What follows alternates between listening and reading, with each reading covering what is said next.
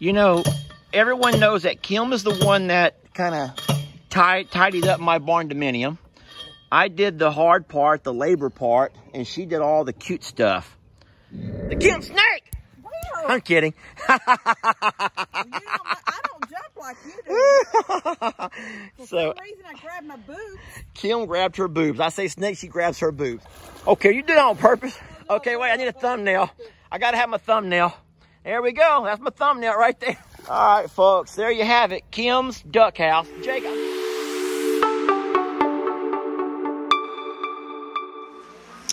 Okay, hi guys.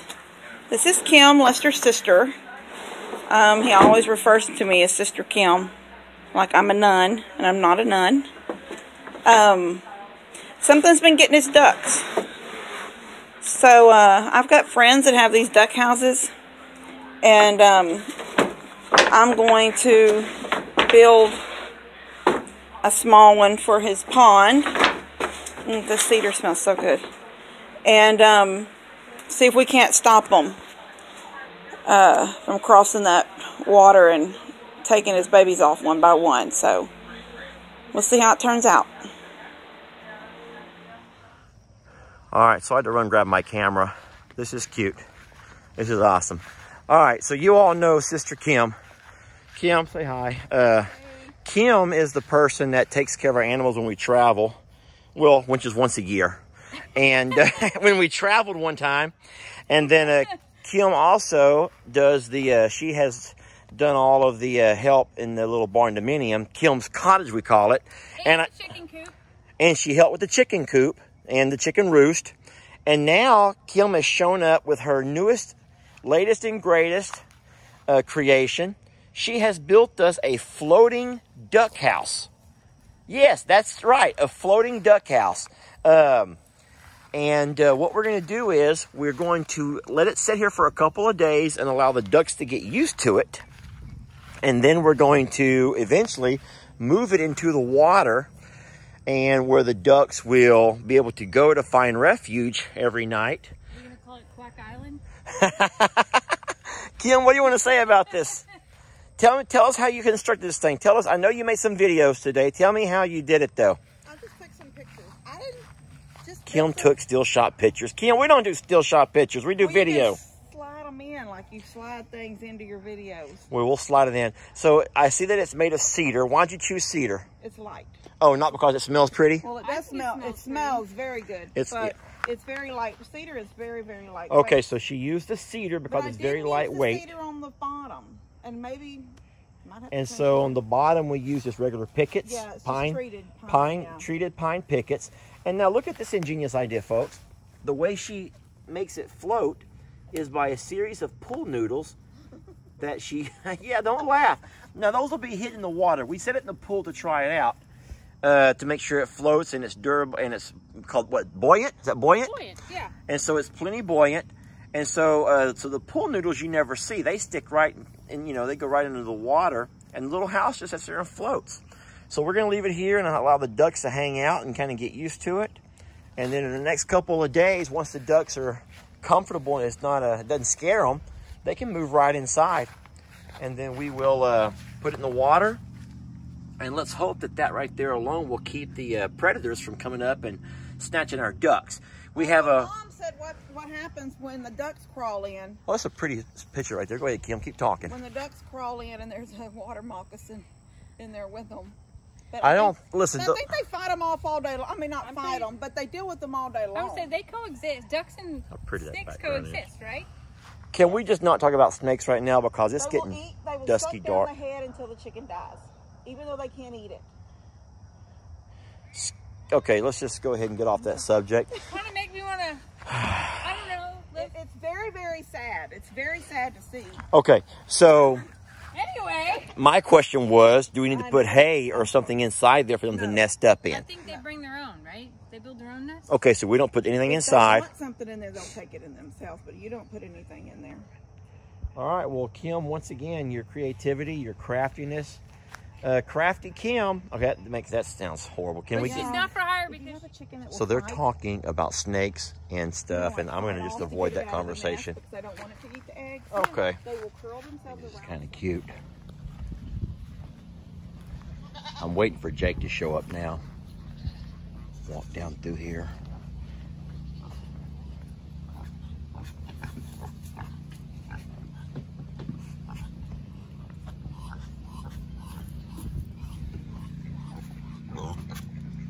These guys love getting, hey, get off of that. Hey, get off of that. All right, so folks, what I'm doing here, I'm back, get off of my side-by-side. So what I'm doing here, folks, well, here he is now.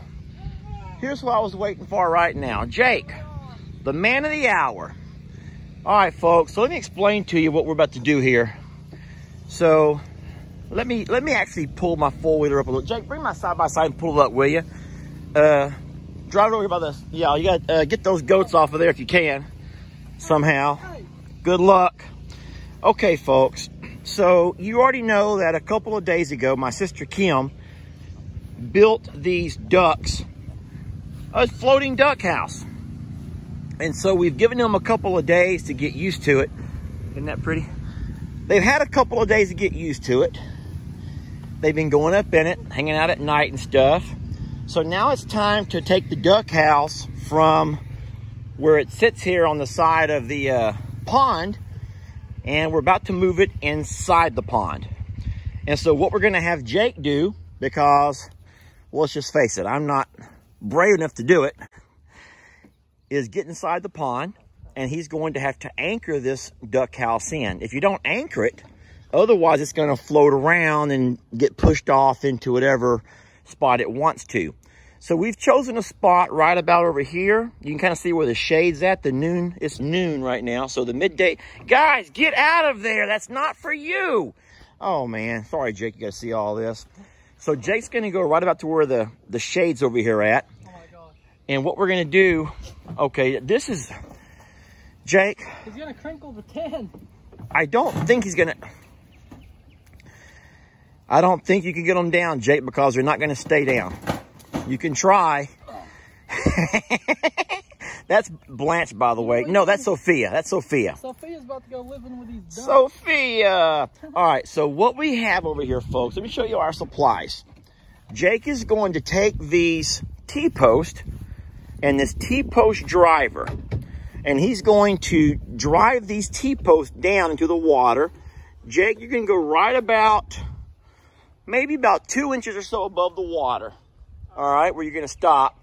And then we're going to set this floating duck house here right between each of those T-posts. And then we're going to use the eye bolts that Kim put to tie it down. That way it can float right above the water. The ducks can come up and get inside of it.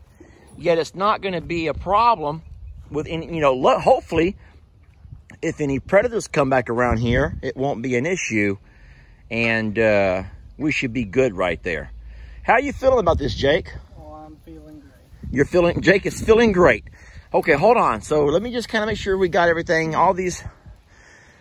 You know, folks, Jake, just go easy, be careful. I worry. He is my nephew, and my brother would absolutely kill me if something happens to his son. Because even though Jake is, how old are you now? 25. 25. It doesn't matter how old you are. You're still my brother's kid. You're still my nephew. He might be less stressed. We don't know. All right, take it easy. You want to go in where it's shallower? It's a little bit deep right there, Jake. All right, so he's taking the first T-post in. And you can put that first one anywhere around there you want to, Jake.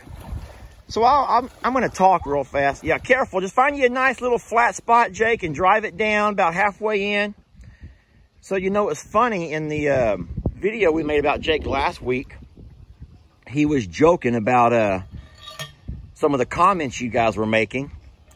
And it was funny because he actually saw that most of you folks live across the country or around the world. Yeah, where's all these Houston women at? Well, the joke I was going to make about that is this. So this is funny, and it's kind of not funny. But I think that from now on, when y'all make a comment, let me see how it is there. Let me see. Pull it. That's probably good, Jake. I'll bring you the other one. From now on, if y'all make a comment about Jake, can you not only put your name, but put your distance from Houston? So like Amanda, 24.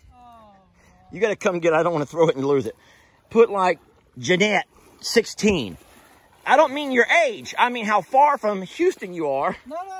Put your age too. Okay. So Jake says if you're going to make a comment and flirt with him, he wants, how are you going to hold that one up while you drive the other one in? I'll just stand on it. Don't you let it sink and lose it. You have to go scuba diving.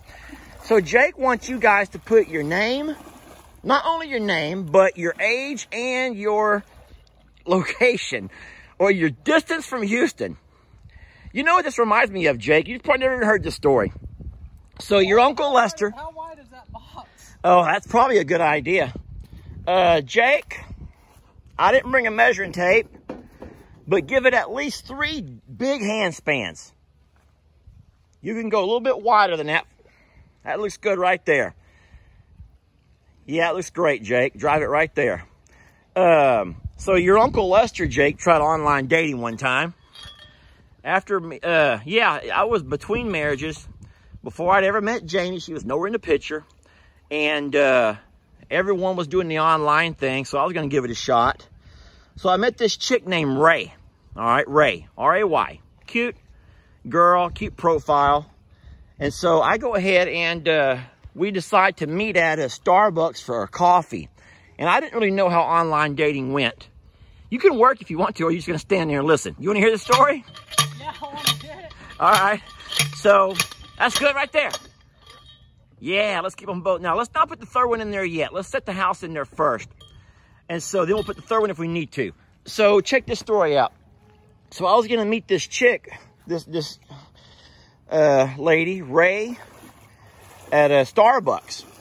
So sure enough, she shows up at Starbucks, and she was wearing her smock. Now, a smock is like the little apron that you wear. She had a job at Home Depot. Hold on, I'll help you. Hold on, let me tell the story real fast. No, I gotta keep on. You sure? Yeah. So, oh, you need some zip ties too. So she had her smock on, and her smock said, "Hi, my name is," and there was a blank. You fill in the blank, and it said Ray of Sunshine. And I said, here you go, Jake. So you're going to float it over there and zip tie those to it where it's right above the water, where it's floating only on the little buoys. Huh? What is this for? That's a little walk-up ledge. So that needs to be done like that? Well, yeah, but you can do that when you get it over there. And have it facing this way, I think. So I'm like, your name is Ray? And she goes, yes. And I'm like, well, what is your real name? She goes, no, my real name is Ray of Sunshine. And I said, Ray of Sunshine? And so bottom line is we begin to talk. And I thought that was cute, you know, maybe kind of hippie-ish. But what I found out is that her real name, folks, she had officially changed her name to Ray of Sunshine. And I didn't understand why. I thought, well, maybe she's just giving me an alias or something. Maybe she's giving me kind of an alias name because she doesn't know if I'm a weirdo or something, right? I'm glad you ran from that one. Hold on. Well, it's not. You haven't heard the good part yet. So all of a sudden, she starts showing me her tattoos. And she had tattoos over her entire body. I didn't see them all. But they're at Starbucks. But guess what? Every tattoo was something to do with the sunshine. And a ray of sunshine. So what she had done was literally, I guess, made herself into some kind of a mythical, my name is Ray of Sunshine. And so she tattooed her body up with rays of sunshine. And that was her thing. And it just kind of weirded me out because in my mind, I'm already older. And I'm thinking, how am I ever going to introduce someone to my mom saying, hey, Mom, this is Ray of Sunshine. And then, hey, Dad, this is Ray of Sunshine. Or then, you know, to Ellie, hey, Ellie, this is my girlfriend, Ray of Sunshine. So ultimately, online dating just did not work out for me. That looks good. Now, just pull the other side up to make it level.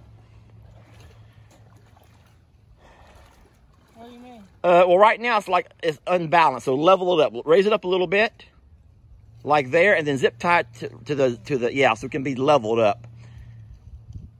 And you may have to double the zip ties up again because when the ducks get in, it may put a little bit of weight to it.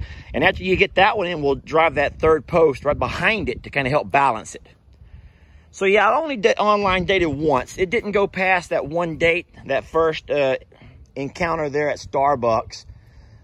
But I just kind of realized that you don't really know who's out there. You don't know somebody till you actually have a chance to meet them, get to know them.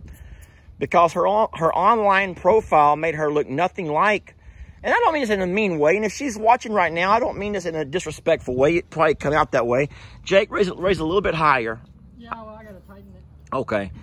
But you just kind of at a certain point in your life, you want to take things kind of serious, and online dating can be fun if you just want to meet people and hang out and have a coffee, but if you want to get serious. All right, Jake, so actually, can you make it go a little bit lower? Because it's his, okay, just one little notch. You know what, Jake? That's fine. Don't worry about it. That's perfect right there, actually.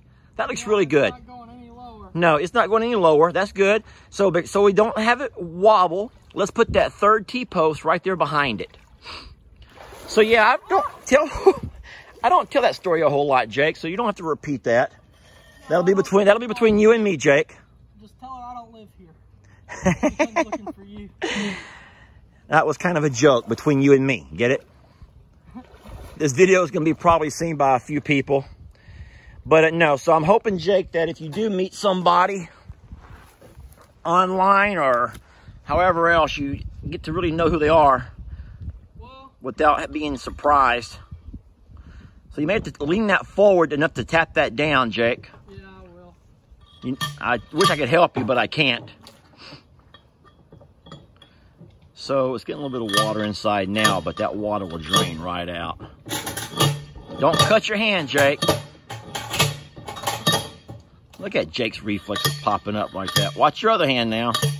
I'm so happy to have Jake here. We're all blessed to have Jake around.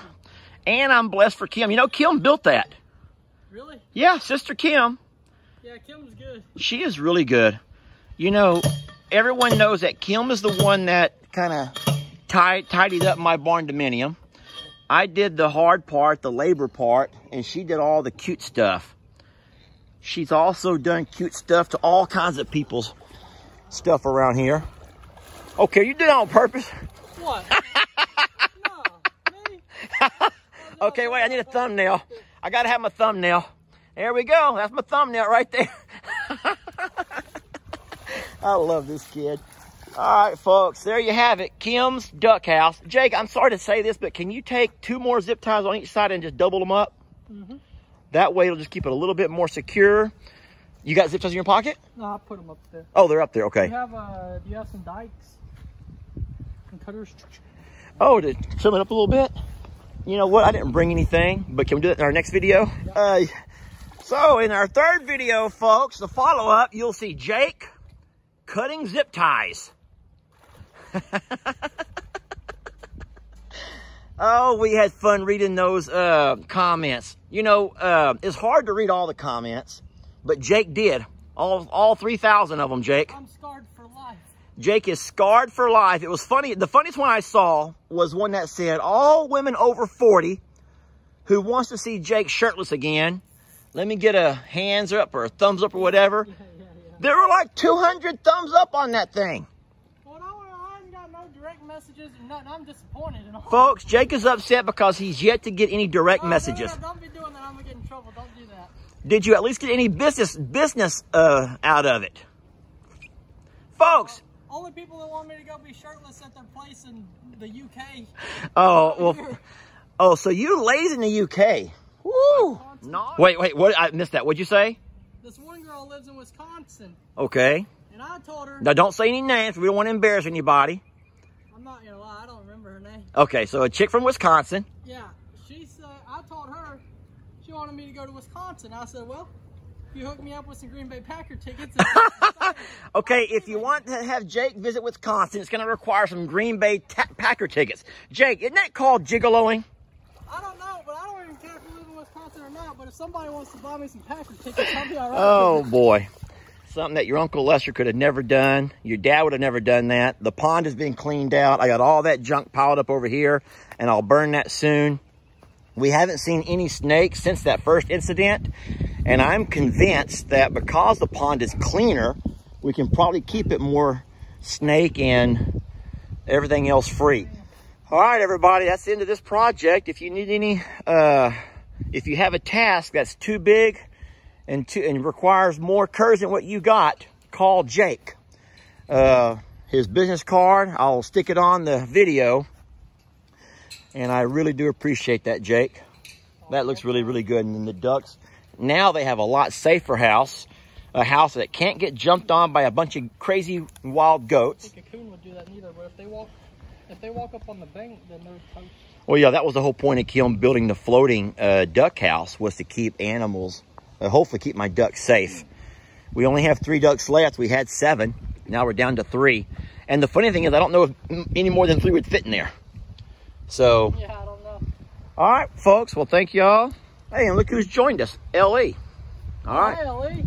L.E. shows up after the work is done. You're like a blister. L.E.'s like a blister, and we're going to end it on that note. Y'all get that, right? L.E.'s like a blister. He shows up after the work is done. Your boy Blister out. Showed up. So Kim has just showed up to give the final inspection and the go-ahead. The problem is Jake's already left, so if there's something wrong, Kim, we're not going to be able to fix it. No, I think it looks really good. So we get your mark of approval. Yeah, you like your zip tie.